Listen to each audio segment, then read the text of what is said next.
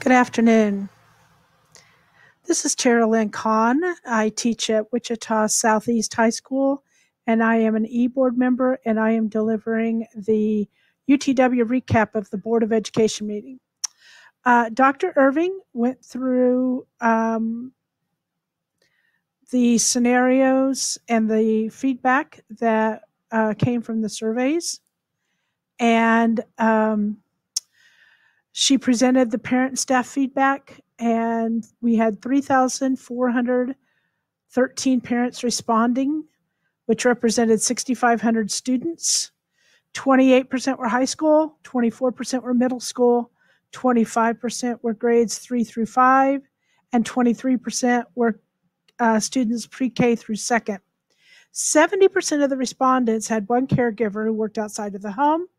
And of those who chose to respond to the surveys, 15% prefer online learning or remote learning, 32% preferred a hybrid approach, and 53% preferred an on-campus or in-person return. When looking at the hybrid option in more depth, 50% wanted half day in school, half day at home. 51% voted for alternating days of the week, like half of the students would attend Monday, Tuesday, the other half would attend Thursday, Friday. 23% preferred alternating weeks. 25% wanted elementary in school and secondary online. Now, the reason the numbers don't match up is because the survey allowed the responders to answer 1, 2, 3, or all 4 as options. Dr. Irving advised that in consulting with transportation, the AM-PM split was not feasible. It was not feasibly possible due to the number of students and routes. 45% of the parents placed importance on having a consistent schedule if we have to go back to remote learning. 18% of them placed importance on having devices and internet connections. And 17% placed importance on having student work graded. Dr. Irving then turned to the staff responses, and we had 5,372 members of the education community respond. 49% of them were classroom teachers. 24.5% were other certified employees, such as librarians, counselors, nurses, etc. 3% of the respondents were administrators, and 23% were classified employees. On the staff response, once again, they could choose one or all. So the numbers are a little different. 86% of the staff voted for physical attendance as long as safety measures were in place. 81% of the staff voted for the hybrid option, and 60% of the respondents preferred alternating days instead of the AM-PM.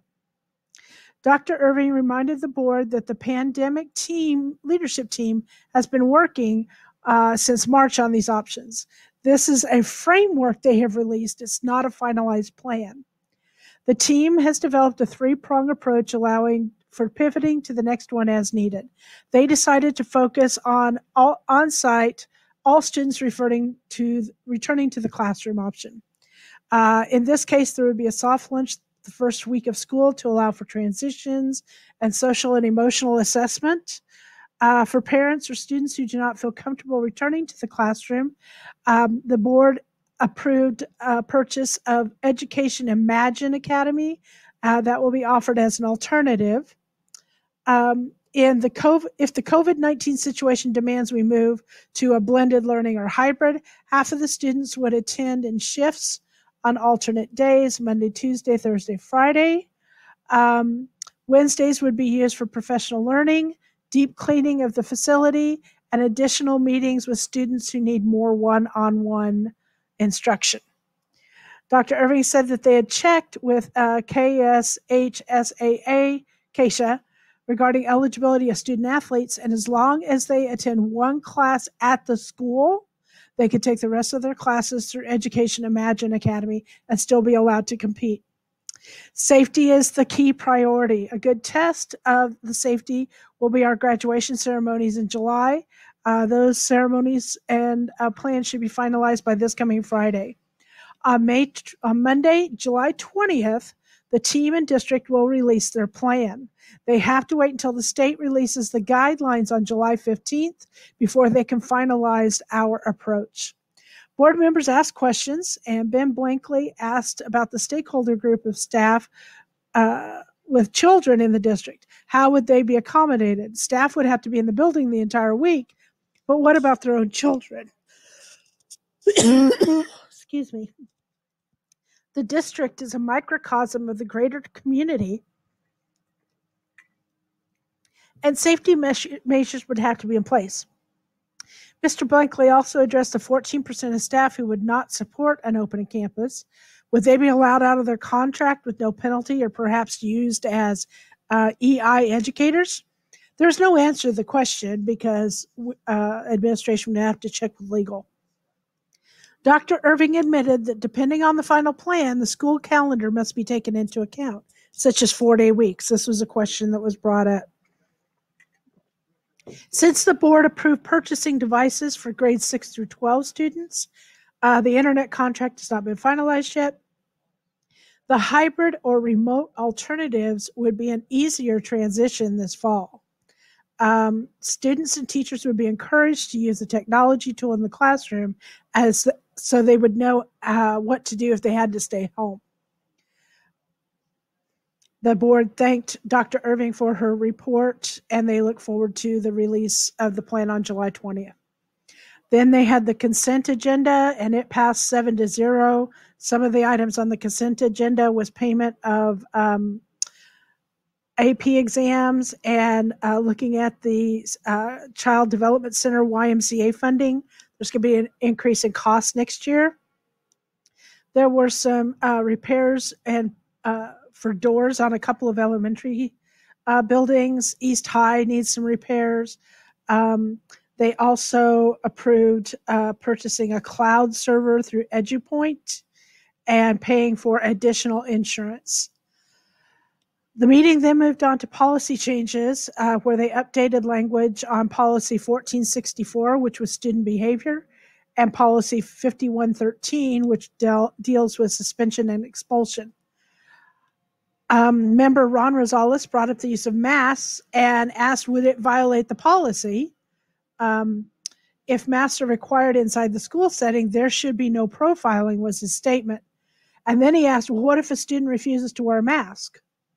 Dr. Thompson advised they need to check with legal regarding this issue when they develop their guidelines for returning to the classroom. She recognized there should be no holes in the policy. The conversation then moved into operations and the discussion about moving board meetings from 6 p.m. to noon. If they did that, they would have to find a different space because North High uses the boardroom for classes. There was some discussion on whether the BOE should change. Dr. Thompson had come up with a list of pros and cons, and board members voiced their concerns. The consensus was it's a public board, so it should be open to the public, and a 12 o'clock meeting, noon meeting, prevents that. Majority were in favor of keeping the 6 p.m. time slot for the next year. They're going to vote on July 30th. Then Susan Willis went over the current budget, which ends today, and then advised on possible concerns and that plans are beginning for next year's budget. Governor Kelly made adjustments to the state budget that kept education unharmed for the most part. There are a couple of items. Wichita will not be receiving matching funds for the Safe and Secure Schools grant because the state didn't fund it. And then the tech ed transportation reimbursement for students going to WSU Tech, that we would not be getting that. But Willis was okay because it had less than $1 million impact on our budget. The contingency reserve goal from last meeting was achieved by moving unspent 2019 funds to 2021 fund. Willis advised that the district is still working on getting internet for students and families in reaction to the COVID-19 challenges. She believes it will cost approximately $6 million a year. Her team is working with Sedgwick County with their CARES funding and then forming partnerships with other community groups for funding assistance. She will update the board at the next meeting. The board then went into executive session to meet with their attorney And that was the end of the meeting. Hope you have a good week.